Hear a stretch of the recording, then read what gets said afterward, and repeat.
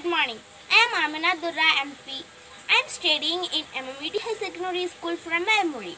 Today, I like to present in a speech about Gandhi Jayanthi. Gandhi Jayanthi is celebrated on 2nd October every year. This is the birthday of Mahatma Gandhi. He was born on 2nd October 1869 in Bodban, Gujarat. His full name was Mohandas Karamchand Gandhi. Mahatma Gandhi was a great and powerful leader of India.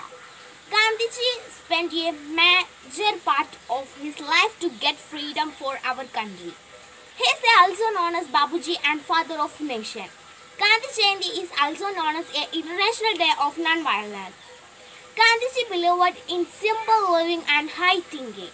On this day, many schools, colleges conduct speech, essay, drama and other competitions for students.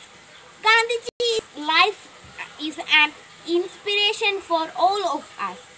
On this day, everyone should pledge that will we always of all we Gandhiji's path of truth and non-violence. Freedom is not worth having if it does not include the freedom to make mistakes. Thank you.